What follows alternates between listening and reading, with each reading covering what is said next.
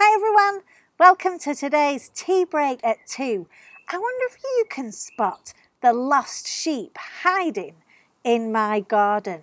And if you can you spot too her 3 little lambs? I wonder if you can see them hiding behind me.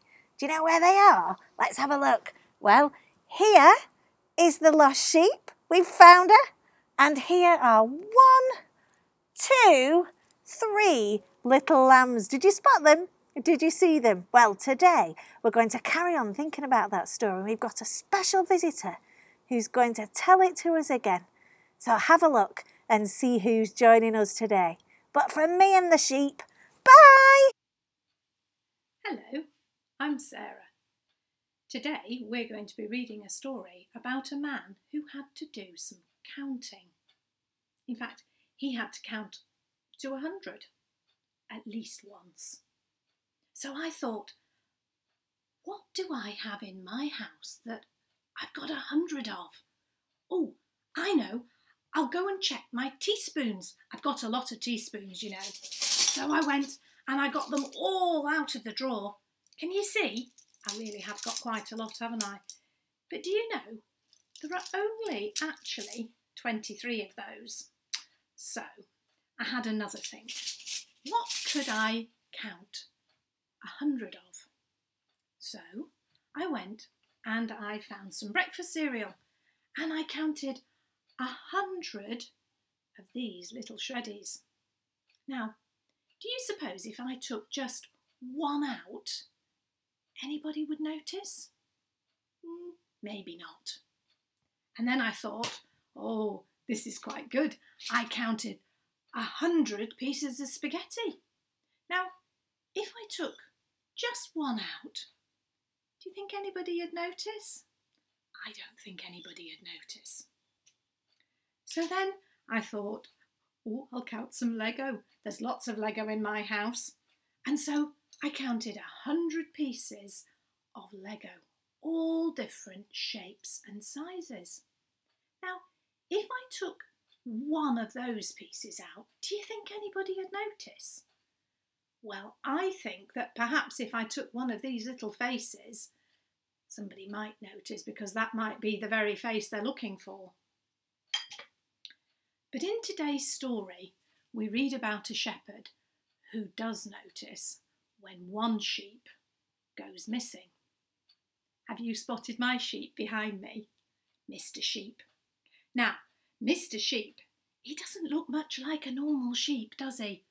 But he's a very special sheep, and he's been living in my house for actually quite a long time, and he especially likes stories that are about sheep. So, today's story is called The Lost Sheep, and it's written by a lady called Bethan Lysett, and it's available from 10 of those. So if you like the story and you want to read it again, you'll be able to find it from 10 of those. So let's start reading our story. This is a story that Jesus told of a little sheep who went out from the fold. The gate was left wide one day, and into the lane little sheep went to play.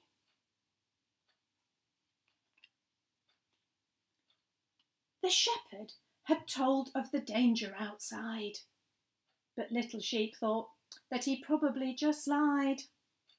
So slowly the little sheep went down the track, and at the end of the lane, he never even looked back.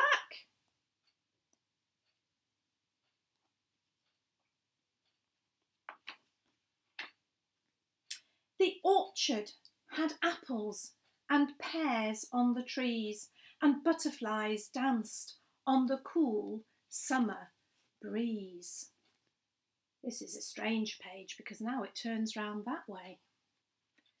Little Sheep had been gone from the fold quite a while and ran right ahead when he saw a big stile. Over and then under, to go through he tried, but something so simple was quite hard to do. He finally got through with a push and a squeeze, and continued his journey on into the trees. Little Sheep went through the trees till he heard a wolf start to howl, and he got very scared. He should have listened to what Shepherd had said and wished he was back in the fold, safe in bed.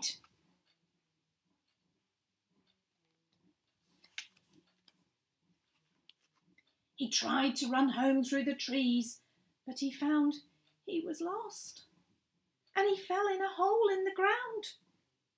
He couldn't climb out as the hole was too deep for those with short legs, like lost little sheep.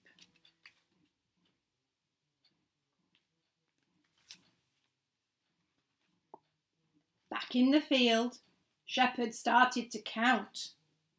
100 sheep should have been the amount. 1, 2, 3, 4. Can you see some sheep there with spots? A little bit like my Mr. Sheep. 5, 6, 7, 8, 95, 96, 97, 98, 99. But counting to 99, Shepherd did see one less of his precious sheep than there should be. He started to count all the sheep once again. The twins, little black one, the one that was lame. Looking around, he noticed the gate and knew little sheep must have made an escape.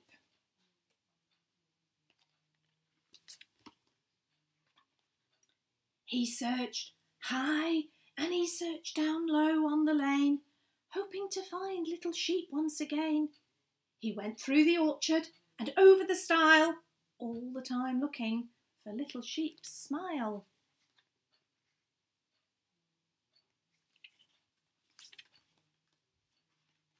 Sheep was so scared what the shepherd would say, knowing the trouble he'd brought his own way.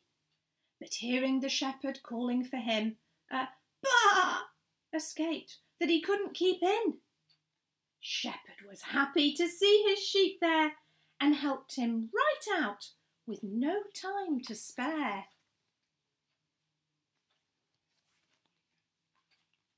Sheep was so tired he fell straight to sleep and dreamed of his field and the 99 sheep. But Wolf had missed out on catching his dinner and settled for fish and chips to stop getting thinner.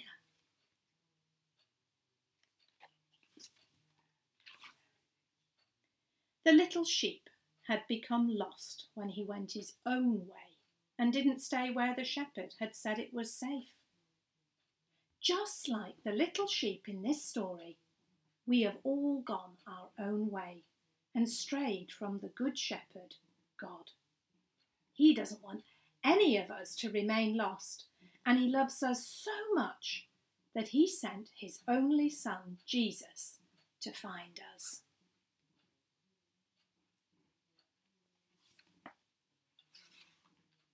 Jesus went to the cross to take the punishment for the wrong things we have done. And if we trust in him, one day he will take us back with him to his fold, heaven. In John chapter 10, verse 11, Jesus says, I am the good shepherd. The good shepherd lays down his life for the sheep. I'm so glad that shepherd went and found little sheep, because little sheep was quite scared when he was away from the shepherd and away from his special sheepfold. And I'm glad that Jesus came to find me too, and that one day I know that I will go and live in his fold in heaven. Bye-bye.